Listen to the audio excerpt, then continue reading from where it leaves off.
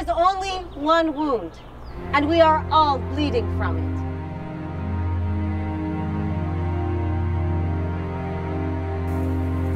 My name is Rahman, Oladigbolu.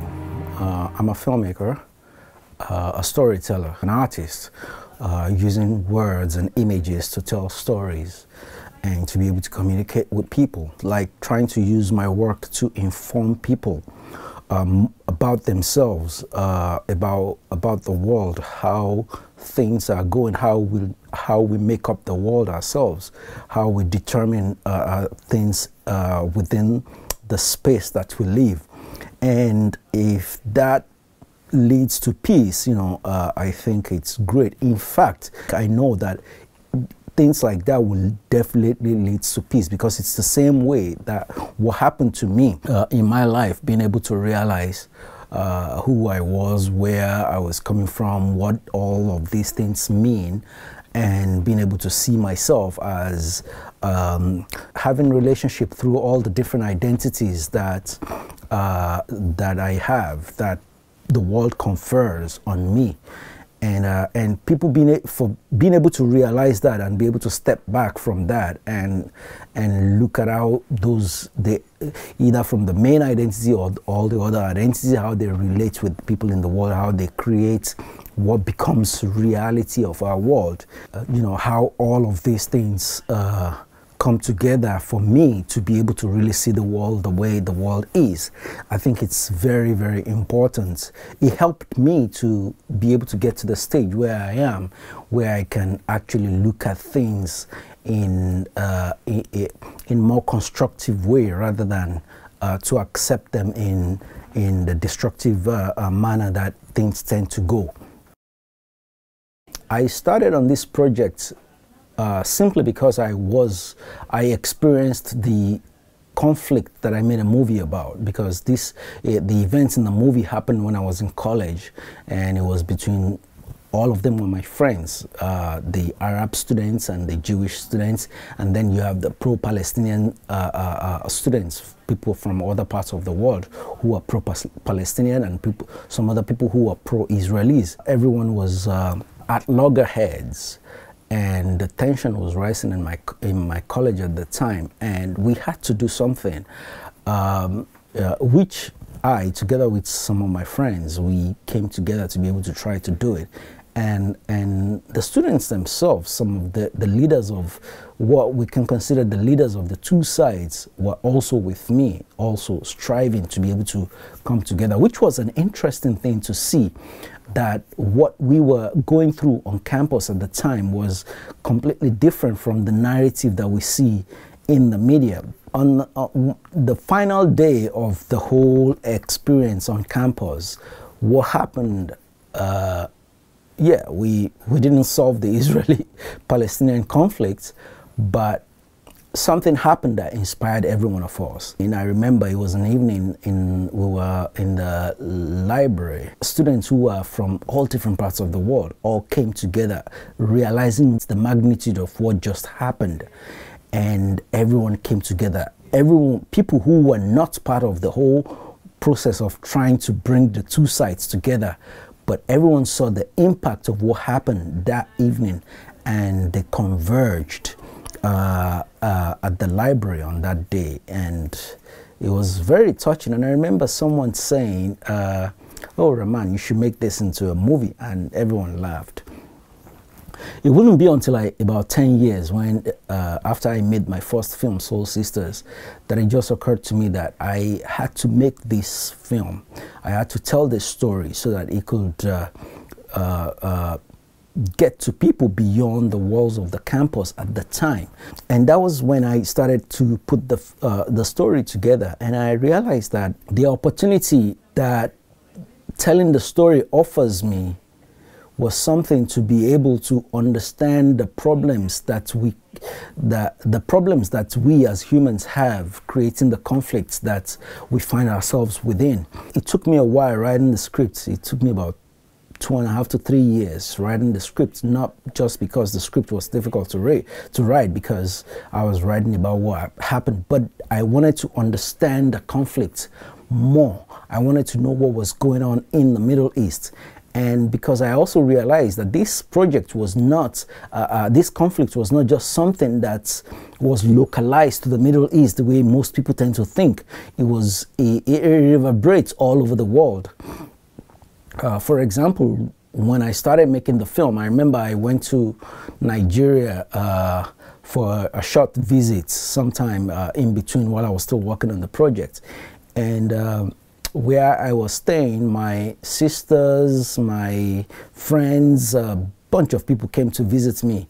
And somebody asked about the project that I was working on, and I told, I was about to tell them where we were with the project, but the arguments that started by the fact of that the subject was Israel-Palestine conflict, it went beyond me. You had, because the people who were there in the room, you had Muslims, you had Christians, and people tend to look at these things from the points of view of their religions.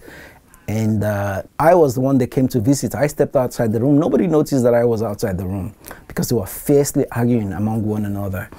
And so in a way, you see how it shows how people in other parts of the world as well, that the effect of this conflict in the Middle East, how it reverberates, because the two major religions that have spread around the world, Islam and Christianity, they both originate from this part, this Middle East, and their story, the stories we're dealing with, is tied together with these two religions.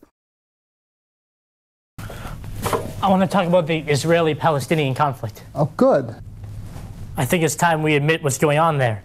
That God has only been using the Muslims to punish the Jews. Why? Because they killed Jesus? The Jews didn't kill Jesus, the Romans did. You should be happy they did anyway. Without that, there's no Christianity. Hey, can you all just listen? When it's your turn, you can say whatever you like. I want to show how the Jews broke God's covenant, which is why they were cast out of their land and persecuted for thousands of years. This is a joke. And how now God has forgiven them so they can come back to their land before Christ comes back.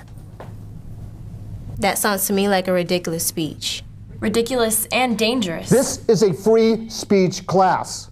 Every student has a right to his or her own opinion. Even if it's that inflammatory? Even so. Really? Maybe if we learn to handle such things here, we'll have less parochial leaders in the future. You will all have your own time to counter an argument that you might disagree with. Making theory of conflict was a real eye-opener for me, something that helped refocus the whole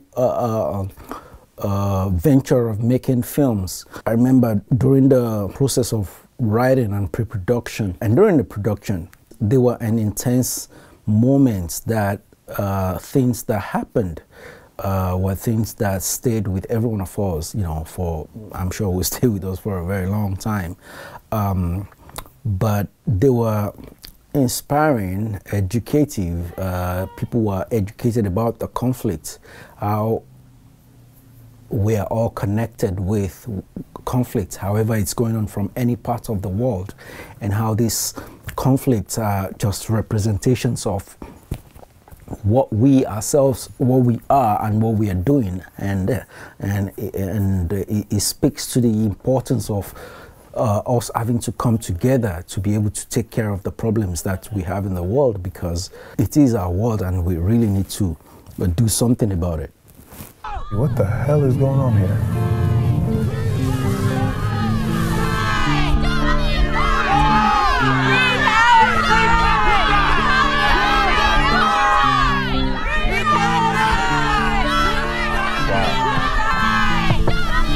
Join us to free Palestine. Together we can fight injustice in this world.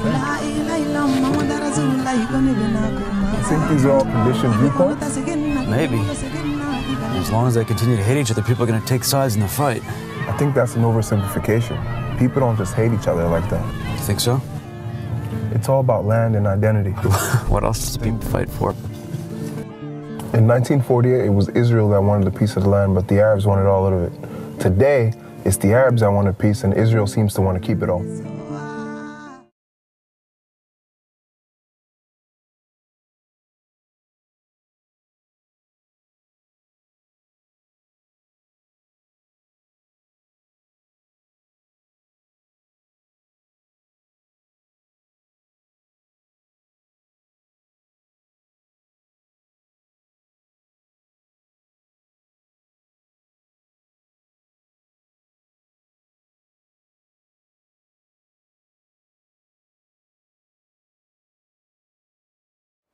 Hi everyone, my name is Juliana Uribe.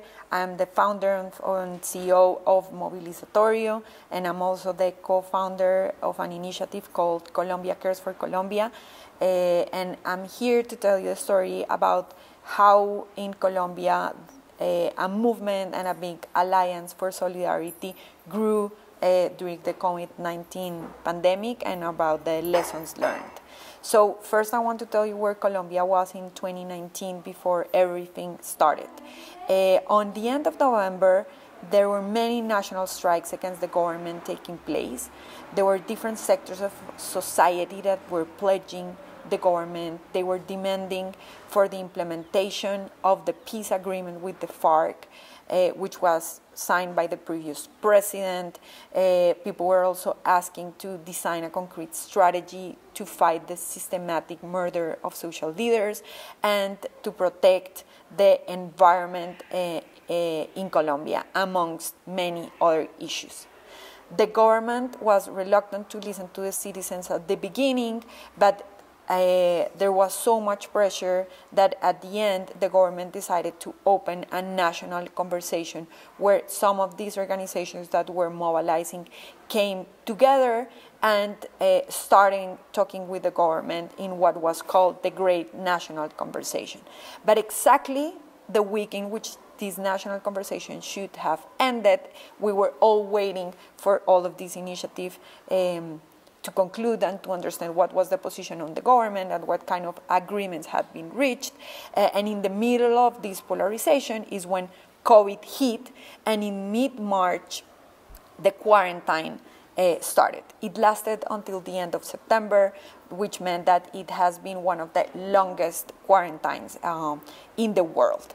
So in the middle of this polarization, we realized that we were hitting a major crisis for the country. Some of the studies were saying that if we didn't do anything, we will have a regression of 20 years in poverty and inequality measures, which means going back 20 years. And we were very worried as citizens and as civil society. So there was a generalized fear that we wouldn't be able to come together and work together because of the polarization. But in the middle of this, with some other people and many other organizations, we decided to start a big movement for solidarity in Colombia, a movement that will bring people together to send a message of positiveness, of collaboration, and also to specifically mobilize resources to give aid to those that were most needed. So we decided to come together and surpass the challenge of COVID-19. And this solidarity movement that was created with civil society, with the private sector, began to emerge in mid-March. Speedily and in a very articulated manner, the main negative effects of the pandemic on crucial sectors like health, education, food security, and economy were identified, and some of the biggest companies in the country with profound know-how in these sectors were willing to cooperate to together face the pandemic in the best possible manner. We created a brand that is called Colombia Cuida Colombia, or Colombia Cares for Colombia, and we started positioning these brands as something that would unite us all. 2 weeks after the alliance was formed, we already had a common identity and something that we all felt that we were a part of. As you can imagine, technology has been a big part of all of the work that we have been doing, because we started using social media, using a website that allowed us to crowdfund, partnering with many other crowdsourcing and crowdfunding platforms. And we started also partnering with artists, singers, companies, foundations, and civil sector. And all of them started using this brand and starting working together to fundraise for Colombia Cares for Colombia, to give aid to those that were most in need.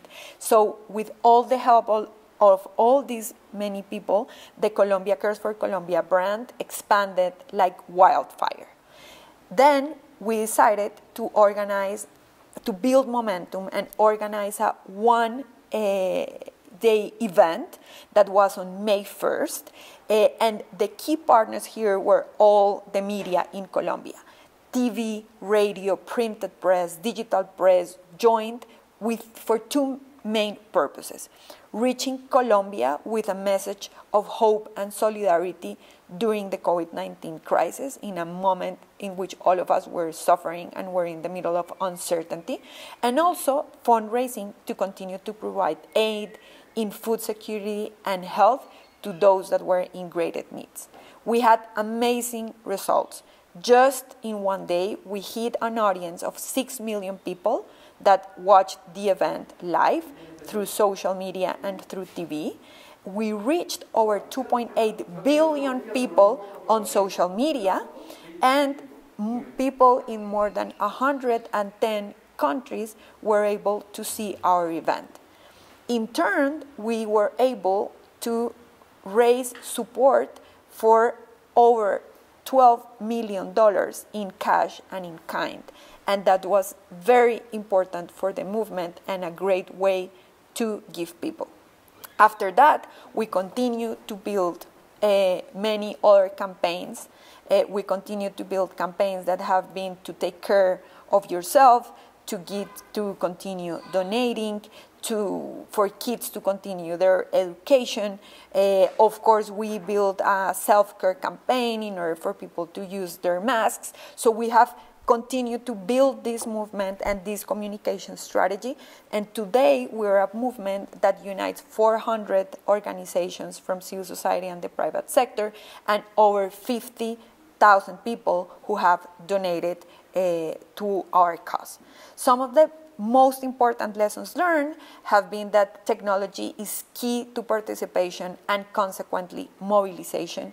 And this is something that we here in Build Peace know, because many of us work on this. But it was great to know that existing platforms could be activated within days for reaching people, for organizing people. We also organize volunteers networks using technology.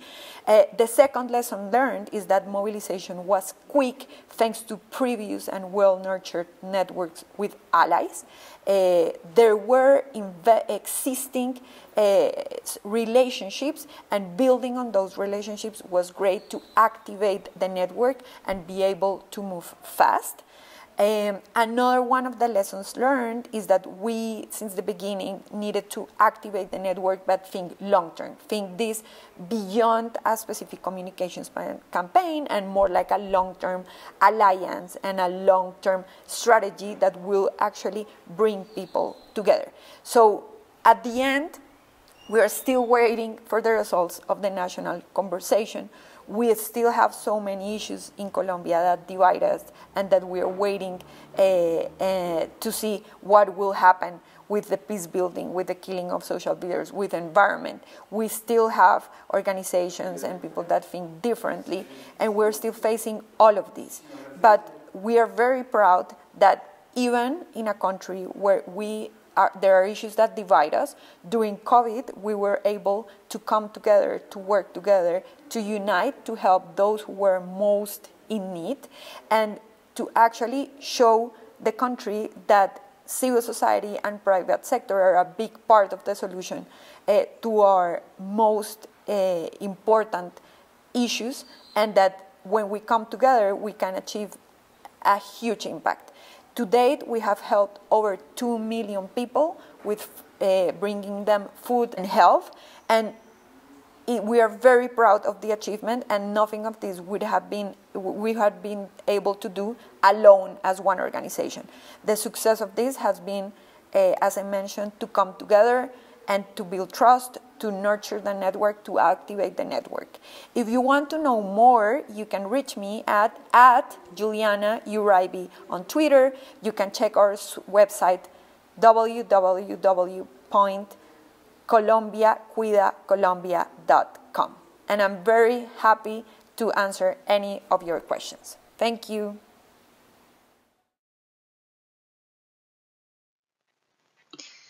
My name is Laney Lenox, and today I'm going to speak to you about what I learned about democracy from conducting dialogue-style interviews for my PhD fieldwork. So in November of 2019, I traveled to Berlin to begin my fieldwork for my PhD thesis, which primarily consisted of conducting dialogue-style interviews with ex-political prisoners that had been incarcerated in the former East Germany, or the German Democratic Republic, the GDR, and that had since their imprisonment participated in memorialization projects surrounding their prison experience. So these were often oral history projects, or in some cases temporary museum exhibits, or traveling to schools to speak in history classes to school children about their experience, which in German memorial culture it's called eyewitness testimony, and has been a really valued part of remembering the past in Germany since they began to memorialize the Holocaust and the Second World War history. So conducting these types of interviews taught me something really important about the potential of democratic practice, particularly if we can think about democratic practice not just as the top-down governing structures, but as something that can happen from below and that we can all begin to incorporate in our kind of everyday lives in the way that we conduct work. So my arrival in Berlin also coincided with the 30th Mauerfall Festival, which celebrated the 30th anniversary of the fall of the Berlin Wall. And I was really intrigued by the way they memorialized as part of their recent past, because it really wasn't trying to establish a singular narrative of events, but rather did this really kind of pluralistic type of memorialization where different historical sites in the city had temporary museum exhibits, as well as public lectures, as well as oral history exhibits, and things like that. And it was really too much for one person to attend everything. So as an individual, you really had to curate your experience. So you could, go to the East Side Gallery, for example, like I did, and attend a talk on what it was like to immigrate to GDR during the Cold War. Or you could go to a talk about imagining a new future for Berlin and how much that depended on our present, or Berlin's present, and also its past. So it's this really dynamic memorialization experience that really felt like having a dialogue or a conversation with the city, and really put the onus, I think, on us as individuals to engage and to build understanding in this dynamic way that really asked us to let go of kind of our singular notions of the way history happens and the way that we consider the past. So this first photo here on the slide I took from one of the temporary exhibits at the Mauerfall Festival. And it looks like a more traditional timeline, but it's actually a map of the U5 subway line in Berlin, and each of the points are stops along that line, and the photos and the text that you see around it is historical events and things that relate to that site. And it's not just relaying historical events from the Cold War, but also from the Second World War and even earlier in the 20th century in Berlin's history. So it's really asking us to consider history as a sort of nonlinear thing and think about how the past relates to our present and also our future and other parts of the past. And this is very similar to the experience that I had conducting dialogue interviews with my participants. The dialogue interview process differs from a more structured and traditional interview process in a few key ways. Primarily, it really focuses and centers the participant themselves as a whole individual. So rather than going into the dialogue space with these predetermined questions, I more went with themes and things that I wanted to talk about, and I let the participants tell me what they thought was most important around those themes, rather than leading them in certain directions with questions. And I also let them dictate how long they wanted to spend with me, which really ranged anywhere from an hour to a couple of days. And had I been able to complete my fieldwork, which was cut short due to the pandemic, I'd imagine I would have met up with the same people regularly as well and had even more time. But unfortunately, I didn't.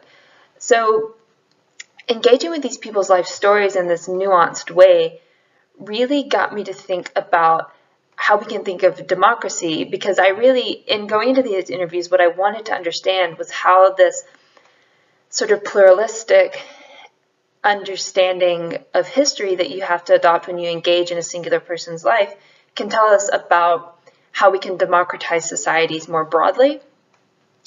So before I go into, I've got a couple of graphs to explain how we normally think about democracy versus how I'm sort of advocating that we think about it. But before I go into that, I would like to explain how I'm considering, when I talk about democracy, what I mean, really, which is based primarily on two political theorists, Jacques Rancière and Chantal Mouffe. Jacques Rancière considers democracy as the widening of the public sphere, and what he means by this is that it's the kind of widening of opportunity for individual citizens and sort of average people to participate in the structures that are impacting their lives. So when he's talking about democracy sort of as this overarching governing thing, but I'd like us to also think about what this can mean if we incorporate that kind of participatory ethos to other aspects of our lives. So that's Rancière. And then Chantal Mouffe is advocating for an agonistic type of democracy that institutionalizes dissent and asks that we consider democracy as this ongoing conversation without end. So if we think about democracy as the conversation that we're having about how to reach kind of our best possible futures, as soon as we close that conversation, we close the opportunity for people to participate, which means that we've really closed off the democratic process itself. So I will just show you the first graph here. Okay, so this first graph that I have here is how we would think of sort of an ideal representative democracy. So that's the, the type of democracy that's most common now. So where we have elected representatives that speak on our behalf. So the y-axis at the top, I have a smiley face just to represent sort of, general positive outcomes, let's say, from democracy. So just good things happening in society. The bottom of the y-axis, the frowny face, is just the opposite, bad things happening. And then on the x-axis, I have a stopwatch to represent time. And then the purple line is representative of the democratic process itself. So we tend to think of democracy as a sort of linear progression towards, let's say, a general good. And it's just our elected representatives are speaking on our behalf, and it's sort of just chugging along in this very clean way towards a general good. Whereas I'm arguing for a much more direct and participatory democratic process. And again, we don't need to think of this necessarily in terms of just governing structures, but I'll go into that more in a moment. But as you can see, the purple, again, still representing the democratic process, is a lot messier. But I'm really arguing that it has to be a more inclusive and direct process. So if you think back to me doing my dialogue interviews and really engaging in the lives of individuals and what that kind of helped me understand in terms of a more nuanced understanding of history, really, and in that way, it's a more complete story. I'm arguing that for democracy to be a more complete story and to include more of us in its process, it has to be this sort of non-linear, that line is sort of still generally progressing towards a good, we hope, of course, but it's this messy, much messier and complex thing. And then on the x-axis, I've replaced the stopwatch with this feedback loop to represent Chantal Mouffe's ongoing process. So really getting away from the idea that our democratic work is going to have any kind of end point, and really prioritizing the process itself and understanding that the way that we conduct the process is incredibly important in terms of making it more inclusive and participatory. So I wanted to end my presentation with a consideration of this photo of stumbling stones, which a lot of people may be familiar with. They're common in Germany and in other parts of Europe that was occupied by Germany during the Second World War. And they commemorate spaces where Jews were deported. And I love them because they really ask people to engage with a really difficult past just as they're going about their everyday. And I think that as the Black Lives Matter protests and the conversations around difficult histories around slavery and around how we in the U.S. have treated Black people in general through generations have shown us is that it's really vital that we contend with difficult histories and that we do so in a very real way, in a nuanced way. I think that as we start to understand memorialization processes as democratic processes, it gives us a really good example of how we can enact democracy from below and how we can really incorporate democratic practice in our daily lives and lived experiences and in our work, as I've tried to do with my own research. And in the current global context that in many ways seems very bleak, when fascism is on the rise, and seems to be sort of this specter surrounding a lot of politics today. I would encourage us to think about, while voting is really important, I think it's very easy for us to feel disempowered and discouraged. I would just encourage us to think about how we can really live in more democratic and participatory ways, and consider even just our everyday conversations as dialogue processes. And I think that's really kind of a source of hope for me, to think about how I can just live my daily life embodying these values. So thank you very much,